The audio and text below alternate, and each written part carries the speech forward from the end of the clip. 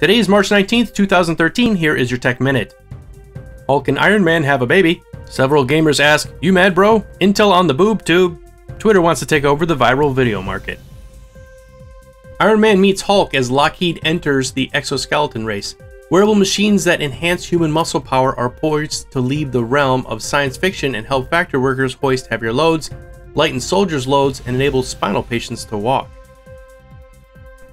After the horrendous launch of SimCity, EA's Chief Executive Officer John Riccitiello will resign. Intel Corp's Media Group has been on a hiring spree as it prepares to launch an internet television service later this year, underscoring the chip maker's seriousness about the new business. Twitter's new Vine app has been a buzz in the microblogging platform since being introduced in January. Now Film District is using the looping video tool to promote their March 22nd Olympus Has Fallen.